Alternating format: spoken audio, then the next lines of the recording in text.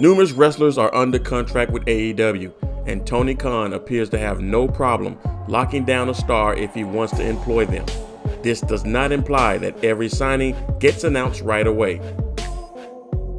In February, Lady Frost made her Ring of Honor debut at Universal Studios in Orlando's Honor Club at the show's premiere.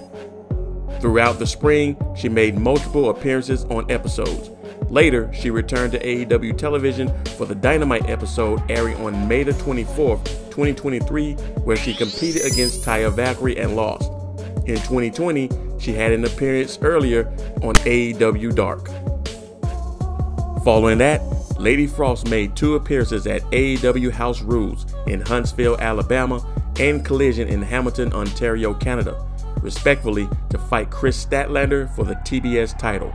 Lady Frost has been on 6 of the last 8 Ring of Honor programs on Honor Club, missing 1 due to travel-related reasons. It is likely that she will attend more and numerous further Tony Khan events. And if you've seen her in action so far, you haven't seen anything yet. Now make sure to subscribe to the channel and hit that like button to stay updated on all wrestling news. Drop your comments. Until the next video, I'll see you again.